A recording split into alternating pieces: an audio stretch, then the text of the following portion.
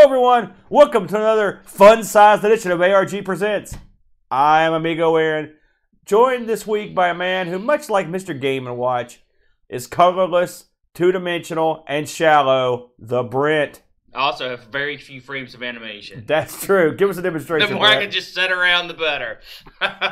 So, if you tuned in last week, and a few of you did, we spun the wheel, we made the deal, and this week, in an unusual twist, we will be playing games on the exotic, old-school, revolutionary Game & Watch platform. Times 50, yeah. So, Brent, a lot of them out there. What do you know about the Game & Watch platform? You know, unfortunately, I was never fortunate enough to have a Game & Watch. Really, I was too young to have a Game & Watch. When these were at their peak of popularity, I would have been like 6. Yeah. So I would have probably enjoyed the games, but I obviously wasn't coherent enough to ask for them. However, as time went on, I have played some of these in different forms. The Nintendo variants are always far superior than the knockoffs that you find, just other companies making these type of games. Unfortunately, I'm not young enough to have not played these and played quite a few of them. And it turns out 3 of the 4 games today I already played in my youth. It's one of those things where you forget until you play them again. Let's learn about the Game & Watch a little bit. So, of course, the Game & Watch was a brand that came out of Nintendo, the Big N. Now, this thing debuted all the way back in April 28th of 1980. Yes. Can you believe that? Yeah. Long ago. These were very early. And they ran all the way up until October 14th of 1991. Yep. Yeah, how long they ran, I think, is far more impressive than when they started. This was a long-running series, very successful, and combined units sold in this estimated worldwide. Get this. You ready for this? Of all these little units, they've sold an estimated 43.4 million units. Wow. Is that crazy or is that crazy? That's a ton of units. Holy cow. So, we talked about this gentleman before, but the master, this was the brainchild of a fellow named Gunpei Yokoi. Yes. You'll remember him from our Wonder Swan episode, if you were one of the few that tuned in for that one. And the fan choice. So was that the fan choice? I can't remember. So, Gunpei Yokoi, a smart man, and he got his inspiration for this, legendarily, from being on a train and watching a businessman screw around with a calculator. Yep. And he was trying to entertain himself. That's right. He's like, I could do something like that. And so the idea for a little handheld unit that had a clock on it and an alarm was born, which is basically what these things were. And the Game & Watch came into fruition. The very first Game & Watch was a game simply titled Ball. Ball, yeah. Did you play Ball or look at Ball? I know Ball, yes. Yeah. Most of the Game & Watches, you had several different varieties of models of Game & Watch. You had some that were just one singular unit, flat, that you held in your hand, sort of like maybe a Game Boy Micro or something, like a little like that. Then you had some that were like clamshell, that were sort of like the Game Boy Advanced, all right, or the DS. Yeah, they would close like this. Then you had some bizarre units, like we'll get into later, that opened up sideways, like this, like a book. Yep. And then you even had some units that were manufactured. I think Coleco was behind these that were almost like small tabletop arcade versions of the original Game & Watch games. And some were multi-release. Sure. You would get some that were pocket-sized, and then some that was pocket-sized and arcade style. Yeah. So these used button cell batteries. Yeah. So they're small. In most situations, the battery life needs to be about 6 months of play. A long time. That's amazing, 6 months. But of course, these were LCD games, liquid crystal displays, which means if you lit the screen fully up, you would see every bit of animation of every character in the game, every frame of it. Yep. And so what the Game & Watches would do is just light up the appropriate picture at the appropriate time to match what was going on the street. So they're actually quite simple. And these games, the LCD technology of this style was obviously popular in the 80s. And as you mentioned, there were knockoffs, and I had a couple of the knockoffs over the years. This sort of technology was even transferred eventually into the watch games that had this where I found the watches to be too small to really derive much pleasure from play. Did you ever play the watch ones? I did. In fact, I remember sitting in church as a small child, borrowing one of your friends, my friends too. Yeah. Tim's had a Pac-Man watch. Yeah. And I would borrow it, and it had one of the screw-in joysticks that would attach to the side of the watch normally, and I would play that during church. Maybe that accounts for a lot of things. Yeah, that explains a lot. So something about the manufacturing of these before you go on. Yeah. I watched a video with one of these taken apart, and the color that you see, the static color, is actually multi-layered on some of these games. Some have imprinted onto the screen, like screen silk printed onto the screen, and then there's a separate piece of plastic that goes on top of that, so it gets kind of that parallax background effect. I thought that was pretty interesting. Yeah, the backgrounds in these, I mean, obviously there's color. Yeah. And what they would do often would be they would build a lot of the base graphics just out of a picture. Sure. And they would lay the LCD on top of them. That was generally the way they did it. And the effect was probably, if you consider the time that's a mobile unit, it's pretty good. Well, and like I said, the multi-layer effect, where you had something farther into the background that was actually printed physically on the screen, and then a sheet of plastic that sat on top of that actually gave the games a small amount of depth. It really helped with the effect. Yeah. Now get this, Brent. There were 59 different Game & Watch games produced, and then there was one that was given away as a prize. All right, so that total there were 60. Yep. That's crazy. That's a lot of games. Tons. And the prize ones, of course, are super rare. They were only 10,000 produced, and they were never available for sale. And you got those if you won the Nintendo F1 Grand Prix tournament. They were given to the winners of that. Yes, yeah, I've seen the cases, and I've seen them up on eBay before. Yeah, it's nutty. So there were a ton of these different releases we mentioned. There were 60. Had you played any before this show here? Yes. Aside from the one you mentioned, yeah. Later on in life, I'd actually had the chance to play 2 or 3 of these. None of the ones that we played today. Right. So the neat thing about these is that they traveled well, and the battery life was high. And I can tell you, this is hard for younger people to understand, but in the time before cell phones or Game Boys or portable systems, you would sit in the car and you would play like license plate games, or you would play I Spy, or read a book if you could stomach that while you were driving. I mean, it was a whole different world. And my kid, if he's in the back seat for 1 second without a game in his hand, he gets upset. He always wants continual fun. And so the early way to get around that were the old handheld like marble games, and the games where you use like. I remember there was one where you would be in a tank of water, and you would use these tool controls to squirt things up and forth. There's little games where you tried to move tiles into a certain thing. They were all little mechanical handheld games. The little pinball games where you just shot a marble with a spring and it kind of landed on your dish and tried to get high scores. If you think about that sort of gaming, okay, and then this comes along, you can understand. Well, you can understand how games like this, as simple as they are, could become popular because it was sort of a quantum leap from what we had been doing, and of course we were, before that kids I guess they just sat there and talked, no one wants to talk in the car, screw that. So when these things came out, they were pretty neat. Now, like I said, I never had one, and I was telling Brent earlier, I don't even remember asking for one because I don't know, I thought they were okay. But my friends had them, and when my friends had them, I'd play them, and so they were good for a good time. Now, most of these things have a 2 different settings, an A and a B game, and generally, with some exceptions, the B game is just sort of like the advanced level of the A game. Yeah. It's not like they're adding a bunch of new gameplay elements. It's just faster or more difficult. Yes. The Game & Watches had various types of control. Quite a few of them have buttons that control your character to go left and right, or a left, right, and an action button. Yeah. Some, as we'll get into later, introduced different control elements to coincide with the game that was in the Game & Watch item.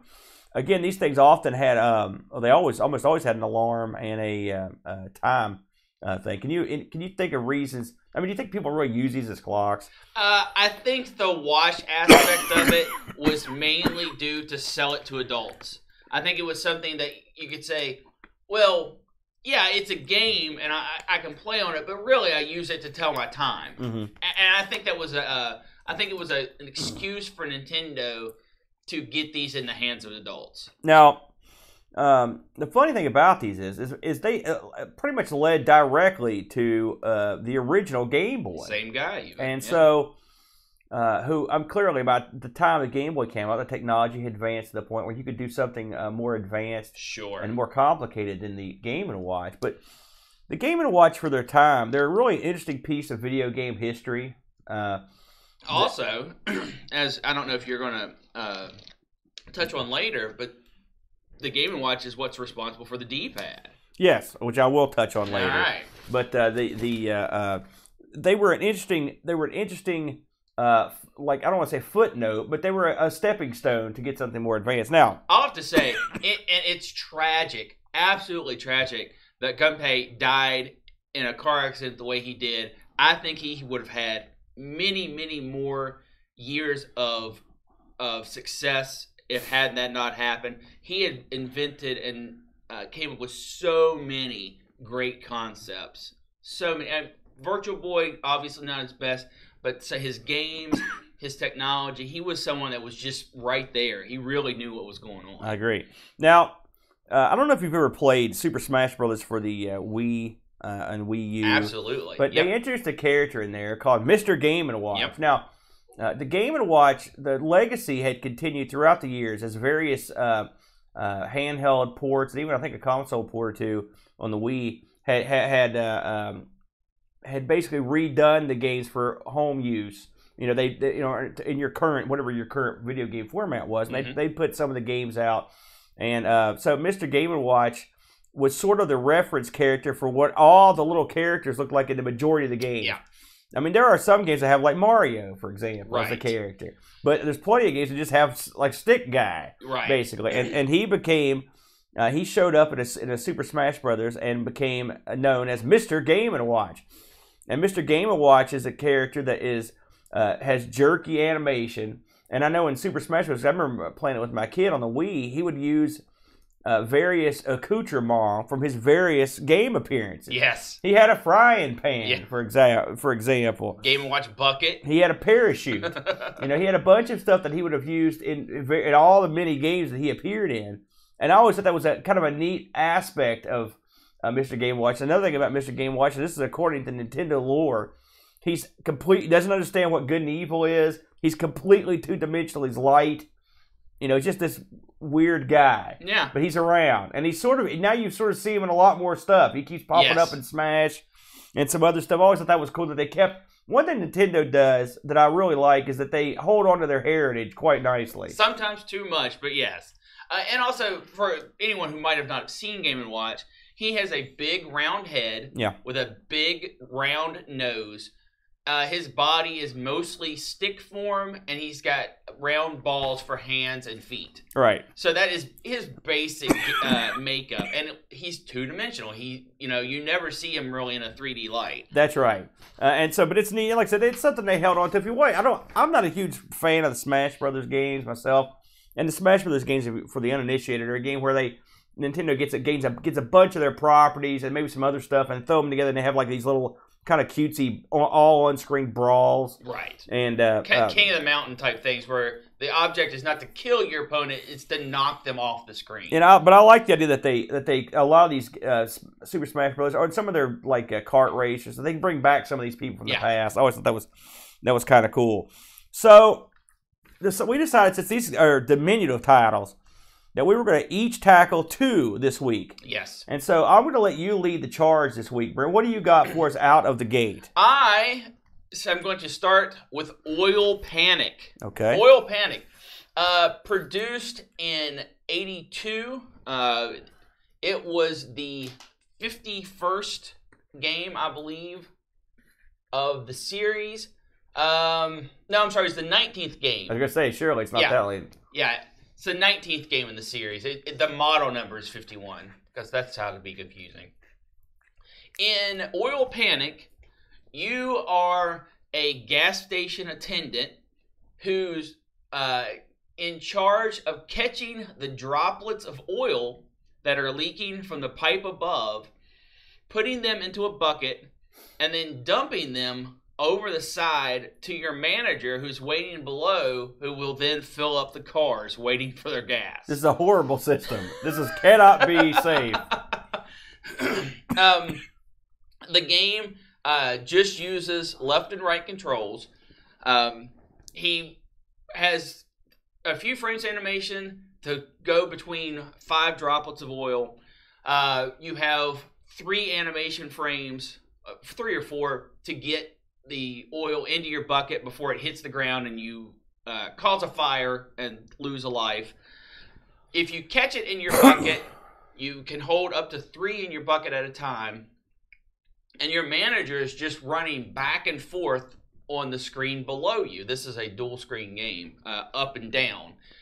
So you catch it, you run over to the side, and you dump it over. If your manager catches it, you get points.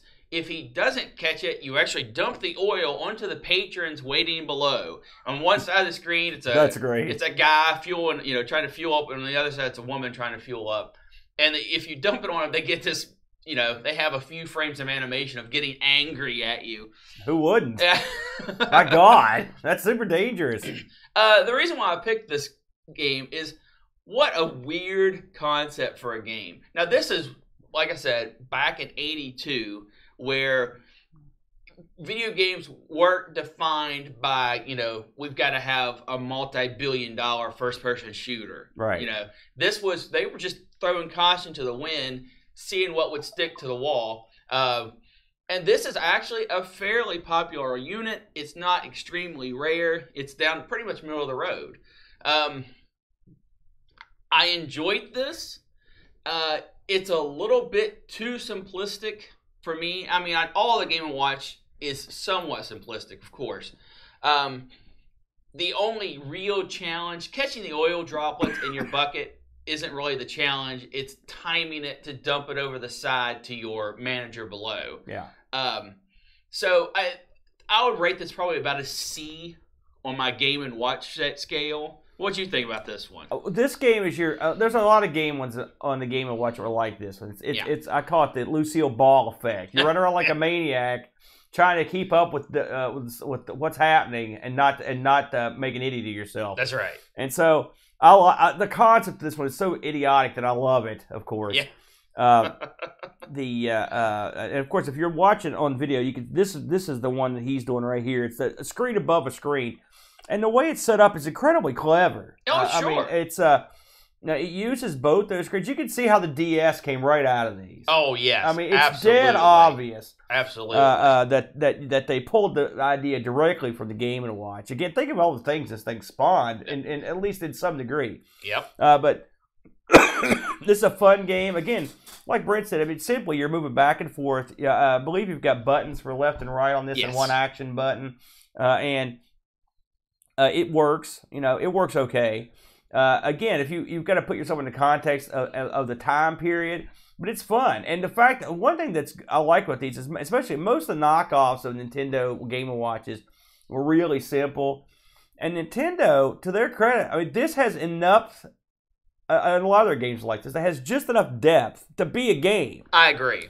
And I think the extra screen is what adds that depth. It helps. It certainly helps. And also, unlike some of the other knockoffs that are just out there to make a quick buck, they'll just slap some kind of title, a sports title or whatever on it, and shut out the door. The characters in this are big and chunky. Yeah. Which allows them the 1 or 2 frames of animation they have to be impressive. Yeah. Instead of just being, just rudimentary shapes or whatever, you get especially when you dump the oil on the woman's head, she has a great frame of animation where she's just freaking out. I love it. Tilted sideways. Yeah. Yeah. So I mean, it allows them to put some amount of character into their little, 1 frame of animation, which is really nice. It's a video game at its simplest form. It is. It really is. But I mean, I like this one. This is one that I'd played before And boy, I thought it was fun. It was, and the second I turned it on, I'm like, I know this. Yeah. I remembered it instantly. I was like, oh yeah, I remember playing this, and it was fun. It's a simple, fun, and I enjoyed that one. So overall, my second choice, I tried to stick with games that would never be made into games nowadays. So the first one was. Yes, because you could not make this one. Yes, the first one, of course, was fueling up cars, basically. The second one from a pipe in a bucket. My second choice was Rain Shower, a game about drying clothes on a clothesline. Yes. In this game, it is a book format, which means it opens up left to right instead of up to down, and you have two long stretching clotheslines that you have to move left and right to avoid getting wet from the rain falling from above. Now that is a concept for a video game if I've ever heard one. When I was a little kid, yeah, okay, not that little, but pretty little, everyone had clotheslines in their yard. Yep. And if you go around for West, big stuff, and I'm sure, and maybe in other countries these are far more prevalent still. I don't know, but in America, pretty much what the dryer took care of this. But a lot of people had clotheslines. And like we had clotheslines in our old house, and where Mom and Dad lived. We had them up where Mom and Dad live now. And Teresa's mom has them as well, and they were just like these T shapes, so you'd run a line between them, and you'd hang your clothes out to dry. Now, modern day, you still see them rusted away occasionally. Most people had them removed because of dryers, but it does amuse me. And this is your classic, almost like a New York scene where the people used to string the lines between the buildings, and they had the pulleys, and they would put their clothes out there and dry them. It's a throwback. It's a big-time throwback on that. So, and I'd say this is one of all the four games we did today, this one I had not seen. And this is a rarer title, much rarer and title. The fact that it opens up like a book. Yeah. And it has two screens stacked sideways, I think that's extremely clever. It is. This was released in '83, the end of October of '83. This is the 30th game of the Game & Watch series. Like I said, it opens up like a book. This has a D-pad, up, down, left, right D-pad, and an action button, which basically pulls or pushes your line to avoid the raindrops. You actually have 4 positions around the screen for which you can move these clothing, and the rain comes usually on the higher levels. You're getting 3 or 4 drops at a time that you have to kind of maneuver these things around. I didn't mention the sound back in Oil Panic, but I'm going to mention it on here because it's basically the same. All of these games are very beep boopy, right? They all sort of have the exact same beeps and boops. Yes. Some, it is more effective one, especially Oil Panic.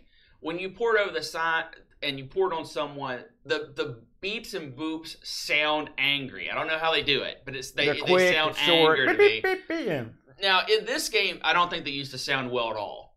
When you click your clothes wet, if a rain falls on them, your guy kind of throws a fit and he wrings out the shirt that you're drying, but it doesn't use the beeps and boops efficiently, in my opinion. What this game does do well, though, is if you play it on game B, it adds a crow. Or if you get far enough into the game, eventually you'll go to the crow level as well. And the crow in this will pull your line even if you're not pulling it. So it kind of pulls it back into the droplets. Or sometimes it pulls it away, but you go up and you pull it back and then you pull it right into a droplet. Mm-hmm. So it's an enemy in the game, where Oil Panic didn't really have an enemy. You were just trying to complete a task. This game actually has an enemy, the crow. The crow, unfortunately, I don't think it's enough frames of animation. It doesn't have anything there to really flesh it out that it's evil, even though it's trying to make you fail at your task. So, I mean, from this point of view, it's an evil bird. I actually, of the games we played, this was my least favorite game. And it's not because of the subject matter, and it's not because of the crow.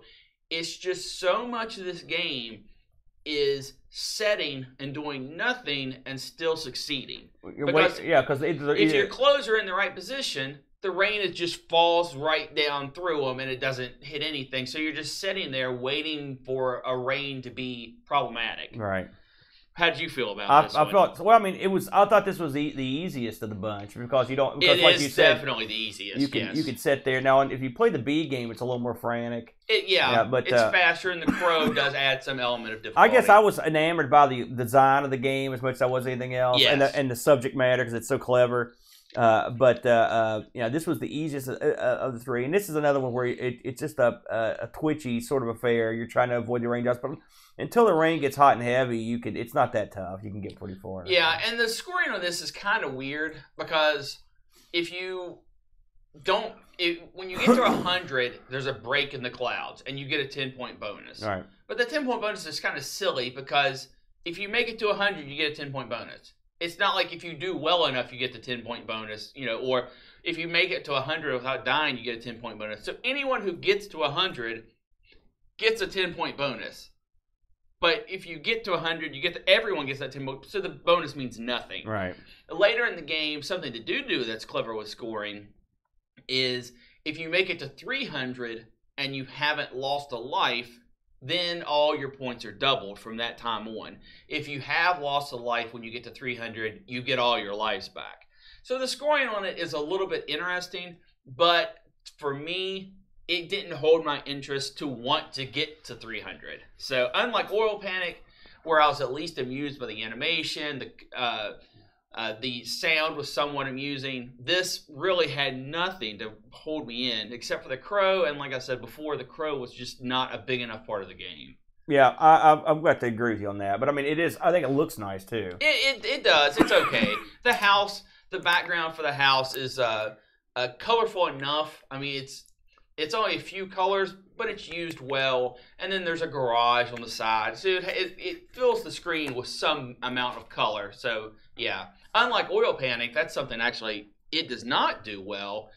Is the building and the cars at the gas station. While they're there, they're very brown, they're very bland.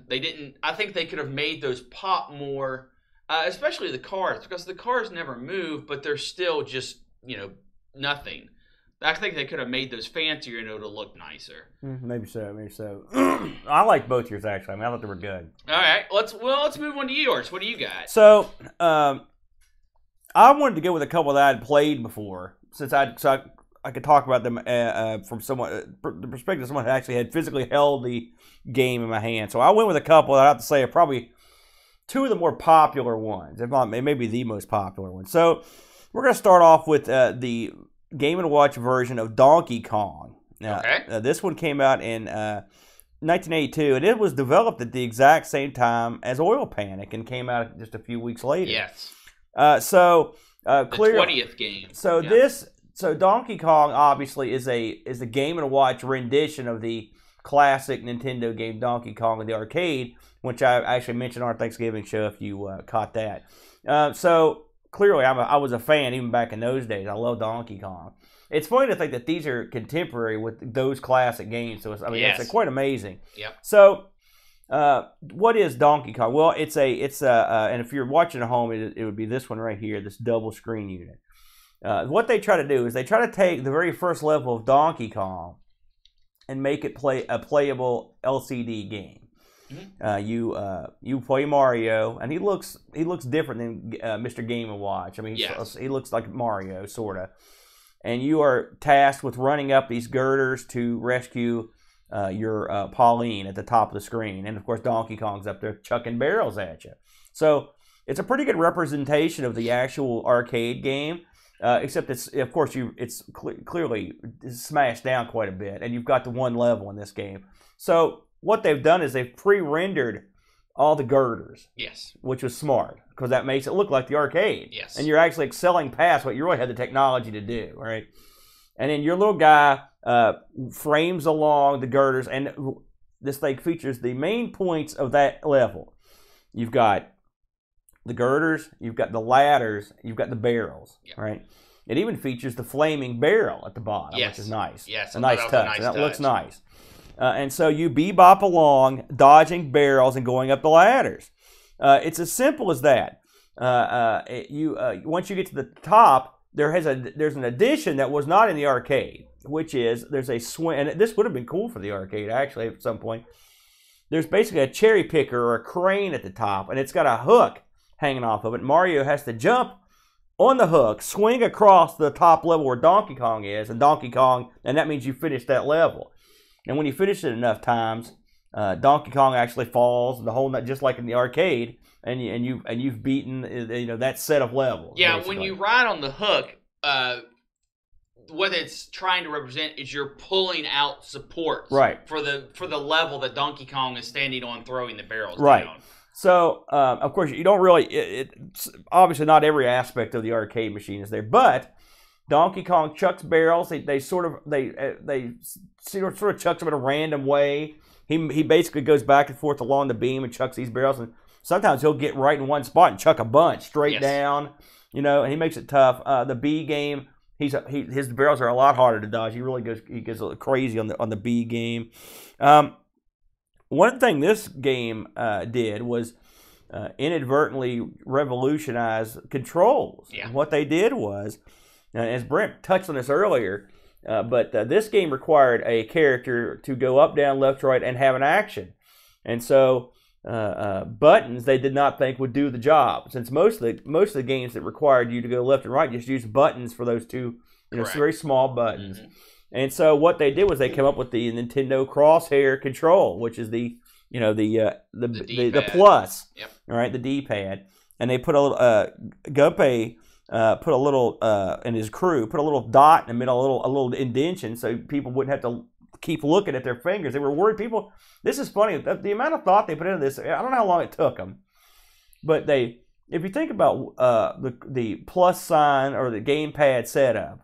If you put your thumb on there, I could see how people, when this didn't exist, would think people could get lost, because when you're using those buttons, you sort of have a feel for the buttons on your thumb, and you could see it. So they put the little indentation in there, the dimple, to keep you from getting lost on the D-pad, and it worked. And eventually, they ended up going in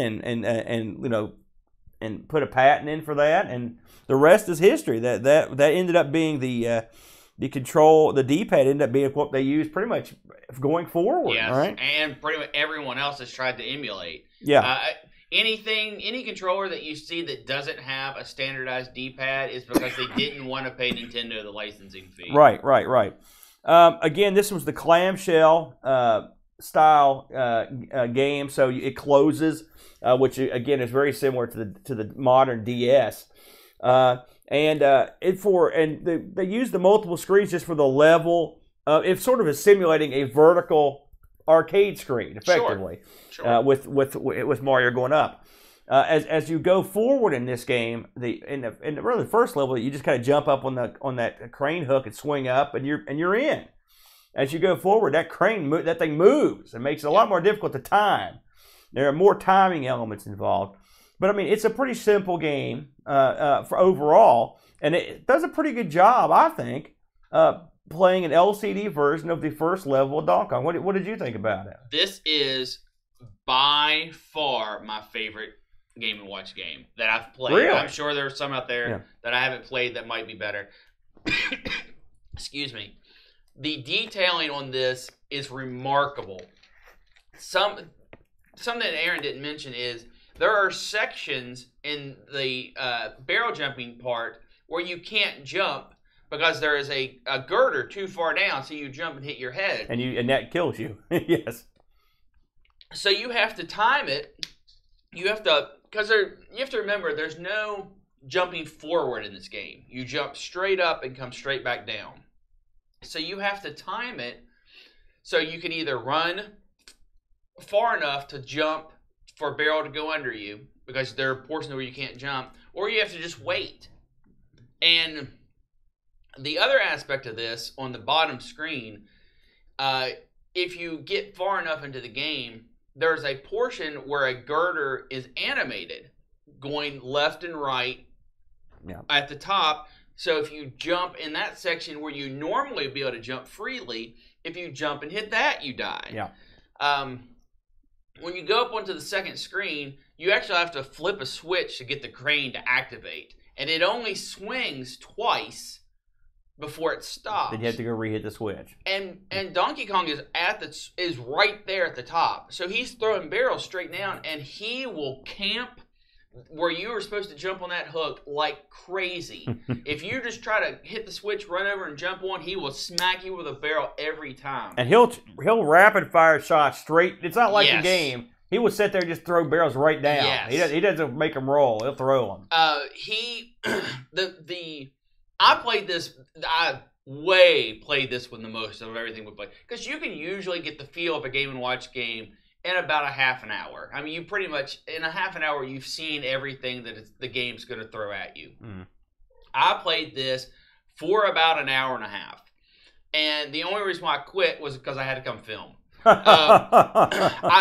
In fact, I played this one, and then I played the others, and I came back to this one because I enjoyed it that much. It is complex for a Game & Watch, and it's actually somewhat complex for just a video game in general. There are defined rules that you can and cannot do, and you have to try to accomplish your goal with those in mind. And it adds new elements as you come on. It took me probably more tries than I want to admit on air to actually complete the first level, to pull out all the things that make Donkey Kong fall down. Because you have to do it, I think, 5 times. Yeah. You have to get to the top and hit the hook 5 times. And that is on game A. And Donkey Kong gets real miffed after about the third go-around. Oh my gosh. When you're going for that last one, you have to bait him to come over and try to throw barrels at you at the switch or at the middle. Or he would just camp right at the hook and you'll never get it done. I spent, honest to gosh, 6 or 7 minutes trying to get the last one on the top screen, hitting the switch, going over to try to jump, because the hook's swinging, so you have to time that too. And I'd get over there and I'd get ready to jump, and he'd start throwing the barrels. I'd have to retreat. Great time. If I ever found this out in the wild to buy, I'd own it. It's that good. Yeah, it's a fun game. And holy cow, as Brent says, it added a lot more elements than most of the Game & Watch games had. It did. But then again, the rumor was that when they ported this over, the guys really took it seriously. They wanted to do the best they could, which I think they probably did the most. Oh my God! But they really wanted to try to recreate something that was special. Yeah. You know? If I had a choice between playing this and the arcade version, obviously I'm going to play the arcade version, right? Mm-hmm. 9 out of 10 times. But on that 10th time, I'm telling you, I'm going to walk away from the arcade version, pick this up, and play it. It's that good. It's fun. It's that good. It's often featured. They sometimes will. When you see a Game & Watch game anywhere, this is almost always the one they came up with. Now, absolutely, because it is not rare. I mean, there are tons of them out there. Well, I'm getting ready to get into that. So this game sold 1 million units. Yes. Right? So it was a very popular game. Absolutely. And it did incredibly well. And so aside from the fact that it produced the controller, it also was just a great game that did well. Yeah, and this is the 20th Game & Watch game released. I bet this is one of the reasons why they got up to 60. Because the popularity and this, I bet they tried to capture that lightning in a bottle here on out after this one sold so well. If you compare this one to the oil game that you did, in terms of the actual gameplay and the complexity, it does crush that one. Crushes it. Yeah. Holy cow. So that's Donkey Kong. Yes. And so along those same lines, I had played another game from back in the day. This one was called Mario's Cement Factory. Yeah. Now, this is actually a little bit like Brent's first game in the concept. There's a lot of lever hitting and stuff falling between multiple levels. This is the only game that we cover, which if you're watching at home, it's this one right here. That's a single screen affair, Brent. Yeah. That we're looking at today. So this is an interesting game. Now, you're Mario, and you are running a cement factory. Now, this cement factory is cheap, apparently. And they've decided that they're going to hire 3 people, a couple of cement truck drivers, and Mario, that's it. And Mario is the one-man show in this. So, picture in your mind several levels. At the top levels, you've got 2 areas that have a handle. And there's a nozzle shooting cement down, and there's a bucket. and there's a handle. Then underneath that, there's another bucket and a handle, and underneath that is our 2 cement trucks. Yes. Mario has to go from platform to platform and before these things fill up with cement, pull the handle down so it'll go to the next level, pull it again so it'll go to the truck. Here's the problem. Whoever designed this cement factory was a real jerk. And so what he did was he put a couple of elevators in the middle of the screen. What a weasel. And not good elevators either. No. Randomly moving elevators. Randomly moving. So what you have to do basically is go back, and you have to use the elevators to get up and down. We should mention that. There's no stairs or ladder. So these elevators are necessary, but they're also not reliable. And they also screw you. And so you've got to run back and forth across the screen, pull these levers to let the cement that's gathered in the top bucket go to the second bucket, do it again, put it in the truck. I mean, it's actually a pretty hectic game. It is. And so Mario runs back and forth. You try to get the cement to the bottom of the screen in the truck without overflowing the cement bucket. If you overflow the cement bucket, you're dead. Also, Mario could die if he basically falls into an elevator shaft effectively, or gets squished by the top. or gets mashed. So this is not a good way to go for the Mario. It's well rendered. I thought it looked nice. I thought they did a real good job, showing you what you're doing. You've got like I said, you got the little levers there that you pull to empty the cement. That's pretty much it. It's a 2-button game with an action button, so it's got 3 buttons total: left, right, and action. No need for the crosshairs in this one, and that's it. What did you think of this one, Brent? Yeah, this is the 29th game released for those keeping score at home. I liked this one. Unfortunately, I didn't like it a ton. I felt like, first of all, the static graphics, I don't think they put enough time and effort into it. The factory that you're working in is all girders. They're all red girders. So it's not super attractive. No, it's not. And also the animation of your character, because he's a big beefy sprite, because he's the only thing moving around. And the cement.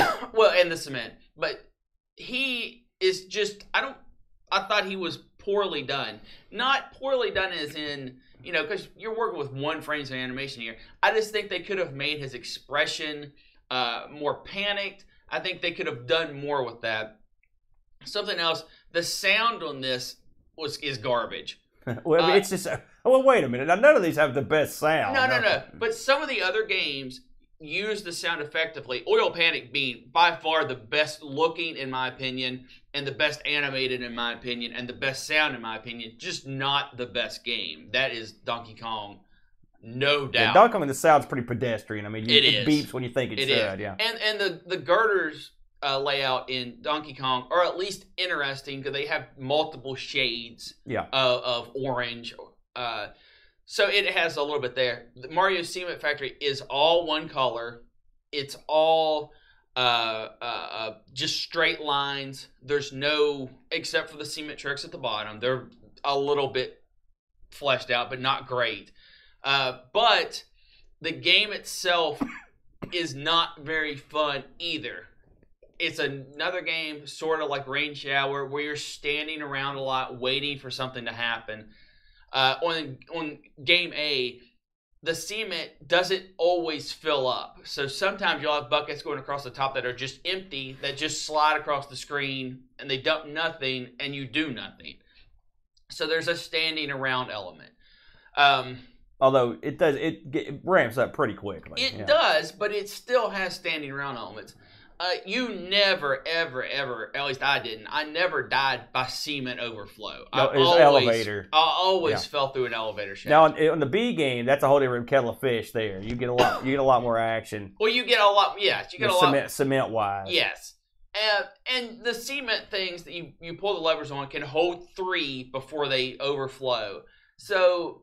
And the cement are literally portrayed like basically they're like one, if you look, they're one thin segment of 3 in the bucket. Yeah, that is well done. You know when you're in danger. Right. Another thing I didn't like was when you pull the lever to make the cement go down, it only drops 1 splash block of cement. And I understand why, because you might only want 1 to go.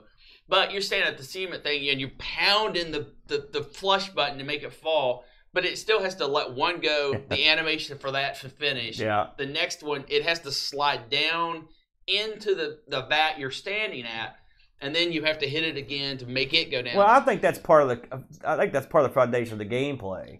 Because what that does is when it gets faster, it makes it so you can't sit there and empty that thing out. Maybe you have to leave some in. And then you have to run across the screen, which happened to me quite a bit because it, like Brent says, you don't just go through there and hit the button that all plops out. You're like, woo, I'm out. You have to. It's the worst when you're dumping it into the truck. And you just look it up, and all the cement stuff. You're like, oh, son of a, come on. The other aspect of this is the elevators, of course, and the elevators in the middle. Evil. There are 4 or 5 platforms beside each in 2 rows, or 2 columns, I should say, and they don't move at the same rate, and they don't move, and they aren't full the entire time. So you might have platform. Nothing, platform. And on the other side, you might have platform. And Mario cannot go down. Like, he has to have the platform right where it has to be. Yes. If it's below him, he's dying. Yeah. So, I mean, I know that is certainly an aspect of the game that you're supposed to try to overcome, but I found it so frustrating. So frustrating. So this game, even though I liked it better than Rain Shower, I did not like it as much as Oil Panic, and I certainly didn't like it as much as Donkey Kong. I would put this one, I would rate them Donkey Kong 1. Yes, without question. I would rate, actually, I like this one second best. I'll be honest with you. I like an Oil third, and then the closed one last, Rain Shower. Now, that doesn't mean that the other ones aren't good. In fact, I like both yours, but I just think these are more. There's more going on. They're more complex. There's more game. Sure, that's what I'd go. Now this one I should mention sold 750,000 copies, so it did a very good job as well, and was a very popular title. Now again, we just discussed that through 59 of these, and we're going to throw out the 60th since it was a contest. We know 59 of these sold 43 million. So we know just the 2 I've selected alone sold almost 2 million units. Yeah. So it's interesting, and I wonder and I'm guessing like yours. I know the oil one you picked is very popular. That's another one I've seen quite a bit. So I would say it did pretty well as well. Rain Shower certainly did not do as well. The numbers on it, the rarity of it is a lot higher than some of the other games. Speaking of that, let's go through the prices. I've got them pulled up here. We'll start with Mario's Cement Factory. These are all compiled eBay prices since 2013. And the quality range, they're all kind of smushed together, so you get an overall general average of what you'd be paying for one of these right now. Obviously, if you've got one mint in box, the price is going to be higher. Or if you have one that's just a shell, it's going to be lower. Right. But this is the average kind of all around. This one, Mario's Cement Factory, you can get it for about 65 US bucks. Okay. That's actually pretty good. Yeah. Moving on to Donkey Kong, it's going to run you about 73 bucks. And that's probably basically because there were so many that otherwise it probably would have been much more expensive. And it's a very, very good game. Yeah. Very, very good game. Moving to Oil Panic, it runs about 74 bucks. Mm-hmm. Again, pretty popular game. It has a bit of a fan following for whatever reason.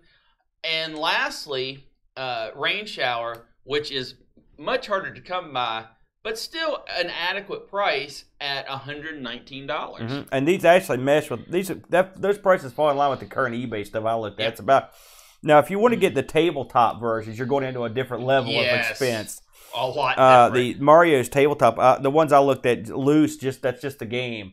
You're looking at $155 for a Cement Factory. Yeah. Just on that one alone. So those you're going into a new level of about 1.5 times of financial pain when you get on that line.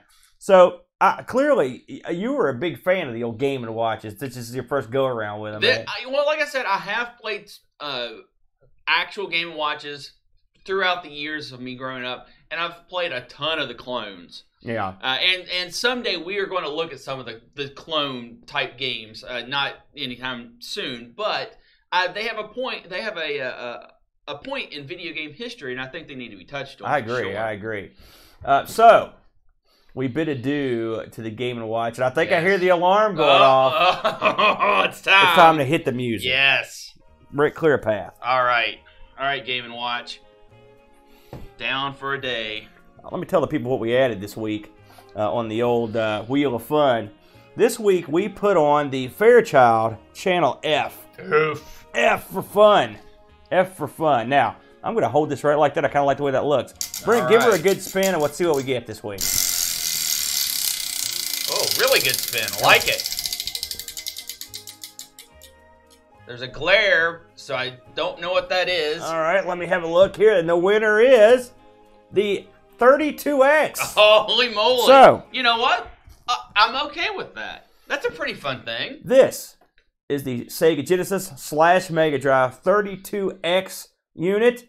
The little mushroom-shaped gimmick that unceremoniously was plunked into the top of the Genesis. You know what? Interesting history. If you don't know the history of this, man, to definitely come back next week because it's got some interesting history. I actually, for once, I have, it's been a while, but I have a 32X, and I'll be pulling it out, setting it down. We're going to play some 32X. I'm looking forward to that. That'll be fun. Yeah, it'll be a fun. So, please, join us next week when we give the 32X a spin, and until then, beep.